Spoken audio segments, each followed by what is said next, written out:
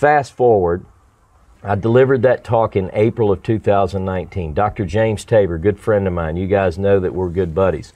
He writes me an email and he said, hey, December of 2019, I get this email from James. He said, we have to talk. There was an article in the Harvard Gazette, if I'm not mistaken, and it was about an author who had written a book. The guy's name is Hanan Tigay, and he wrote a book called The Lost Book of Moses, I believe is the title of his book. And it was about a Shapira scroll. So I read Tabor and I both order the book, we read the book, and what we find is that Tigay assessed the information and came away with he confirmed the scholarly consensus. So up front, I'm going to tell you, Neil, that academics, both at the time in the 19th century, all the way up through modern times, the majority of them say Shapira scroll was a forgery. Well, here was one question that was nagging. I said, what did the scroll say? I'm curious. Right. Right? Because I hear you got all that, you say that you think it's a fake. Well, that's what they said, but I want to look at the raw data. Yeah, I'm not an easy, you can't convince me easily. Give me the data. So I began to pore over it, and I found that the text from the manuscript, now if I can show you this. Show it right here. Yeah, this is a replica, obviously, and it's not to scale. It's a little bit big. I bought it off eBay, bro. You can get this off eBay. But this is one fragment.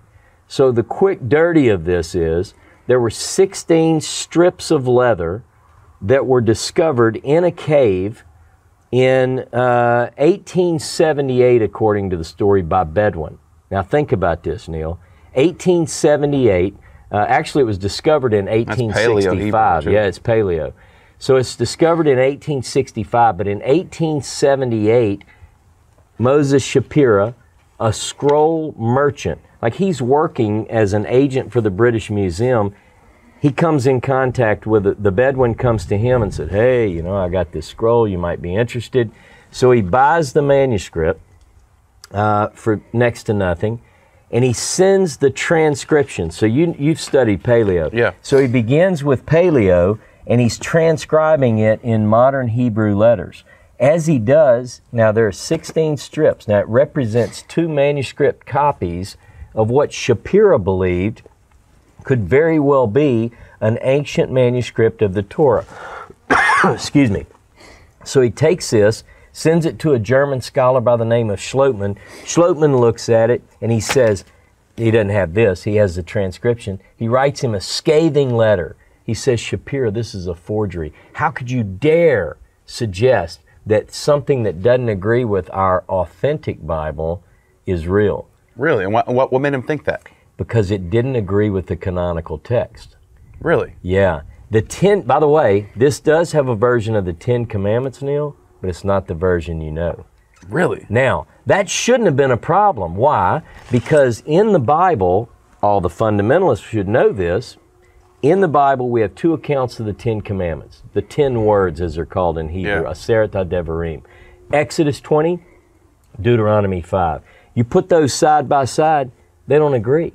There's differences. Now this is supposed to be the words of God from Mount Horeb, from Mount Sinai.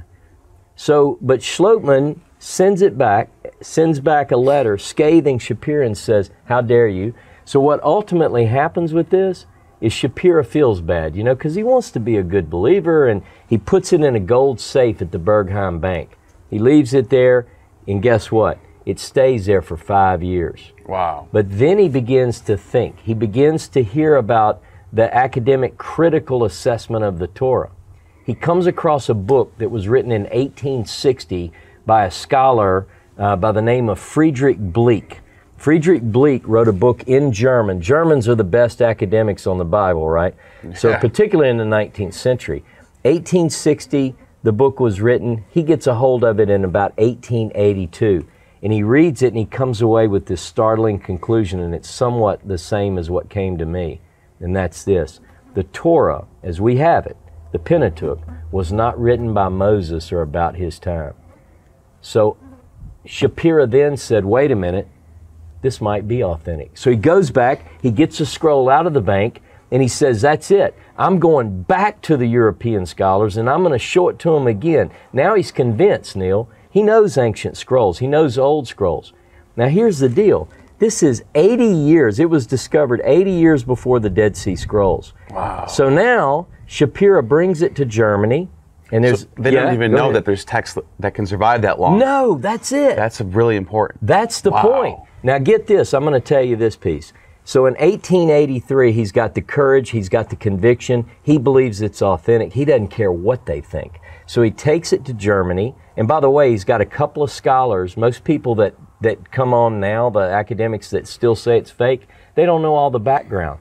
They're just they're parroting what they learned in graduate to the consensus, school. right? Absolutely. So now I'm into this subject. I downloaded every single thing that the PEF, Palestine Exploration Fund, did. I downloaded every article from the Athenaeum, from all the British papers, and I read through the story, and I recreate that in the book. But the fast version of it is this. He brings it to Leipzig, Germany. And in Leipzig, two young scholars by the name of Hermann Goethe and Edward Meyer, they look at this and they believe it's real. Nobody knows this. It's only in the German personal correspondence between these two. But he believes it's real, they believe it's real. He takes this manuscript, they transcribe it, and they published it, and I actually read and used their transcription. Then it goes to England, where David Christian Ginsburg, the great Masoretic scholar, he then transcribes it. So what I did, this is before I even decided for sure if I was going to write a book, I pulled those two transcriptions into one text, making a critical text for the first time. And I worked through it and I provided a translation of it. And you know what I found? Get this, Neil. Remember when I told you I was looking for what did Moses write? Right. 7 things that the Pentateuch says Moses wrote. Guess what this document contains? Those things. Those things that Moses would have written. Wow. Now, I took that and I said, now I'm not being silly here. You know, I'm not just saying this is the scroll that Moses wrote, but I tell you what I do think. I think this gets us closer to the authentic, call it Deuteronomy. You know, like the first Torah, if you will. Because, get this, it comes before all the priestly interpolations. If you would have, in the 19th century, if I were trying to create a fake, and I wanted to, let's say I looked at all the scholarly material and I said, you know, I'm going to fake them out. The one thing I would have put in it was chapter 12 through 26, all the priestly material. Because that's what a lot of scholars still believe that represents the earliest. Yeah. So that's what he would have done, but guess what's lacking in this? Every bit of that. I mean, you're going to have me back. We're going to have to talk about the details of what's there, what's not there, and what does that really mean? Right. I mean, it's just amazing. Now, but I think this is a good breakdown of what this is. And as you can see, the last thing I want to ask you, and this is the last thing I want to end on. All right. What is it about this that they looked at and say, nah, this has got to be, like, what are they seeing that makes academics say, this is a forgery? Yeah, you hit on one of them. One of them is, they just didn't know. I mean, if I were a scholar in 1883 and you told me, hey, Dr. Nichols, we found a scroll, and I said, tell me about it. And they'd say, well, so the story is it was in a cave, kind of near the Dead Sea, and I'd say, wait a minute. It was near the Dead Sea? And you tell me that this is 2,000, 3,000 years old? There's no way. Almost without exception, the scholars of the day said there's no way that a leather scroll could survive in a cave. But now we know that's not true. Now we know. But listen, wow, it gets better. A couple more things. One that you'll hear all the time, it's repeated like people are zombies. They say it's non-provenance. Okay, makes sense. And the reason that these scholars say this, we don't want to encourage antiquities theft. We don't want somebody to say, hey, look, I got some antiquities, but I can't tell you where I got it. I mean, that's just bad business, and it encourages theft. So I get that. But here's the deal. They said there's no way it survived. It wouldn't have survived. Now, let me tell you a couple more details quickly that go with that. Number one, the leather, and I'm still working on some of this. This is a replica again. It's a little bit bigger than it was actually. Sure. But it was letter to letter, back to back. It was coated on the back with an asphalt type coating. And so notice the asphalt's never going to touch the letters. This is the paleo writing, but it did over time bleed through.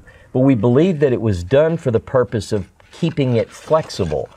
Now, whenever it was also, they found it had linen stuck to it. Now, when we found the Dead Sea Scrolls, they had linen stuck to them. So this is they the had same asphalt, and not only that, written in paleo. Same thing, yeah. But before this, there was nothing ever found written on leather in paleo. I got this is going to be a tough question right here. Yeah. Does any of the Dead Sea Scrolls have those dots? Yes. They do? Yes, they do. Wow. So you were So looking at it. for anyone who has no idea what I'm talking about, in this text there are these dots in between the words. Right. And a lot of ancient Hebrew doesn't do that. There are no dots in between. Here you go. Here's an example. Here. And so scholars saw that and said, that's later. Well, what they actually said, it's worse than that. They felt like the forger was copying from lapidary, from stone inscriptions. Here's what they knew. They had the Moabite stela, the Mesha stone. They had that, and they saw there are dots between words. The Siloam inscription is discovered in 1880.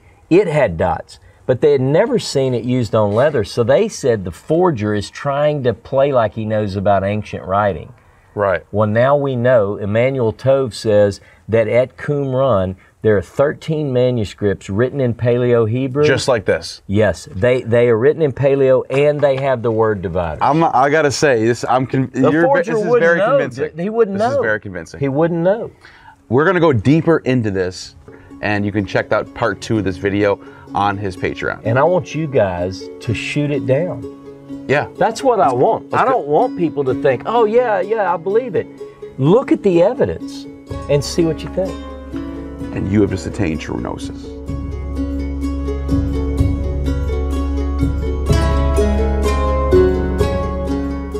What is it that's shocking, maybe, that we find in there that we don't find in our Bible? The whole thing is shocking. Let me give you a couple of quick examples. Number one, the 10 words are different. Okay? The 10 Commandments. First of all, everyone knows who studied, if you study religion in general, how do you count the 10 Commandments? Right? They're supposed to be 10. They're called Aser HaDevarim. They're supposed to be 10. How do you count them? The Catholics, the Jews, the Lutherans, everybody counts them different because they're trying to make 10 and they just can't get there. And then you have Exodus and Deuteronomy don't agree. Exodus 20 and Deuteronomy 5 don't agree. And then some scholars propose that Exodus chapter 34 is an ancient priestly version of the 10 words. Some propose that Leviticus 19 is a different. This one is unique. Why? Because it doesn't match either, but it makes a lot more sense, and I'll build on that.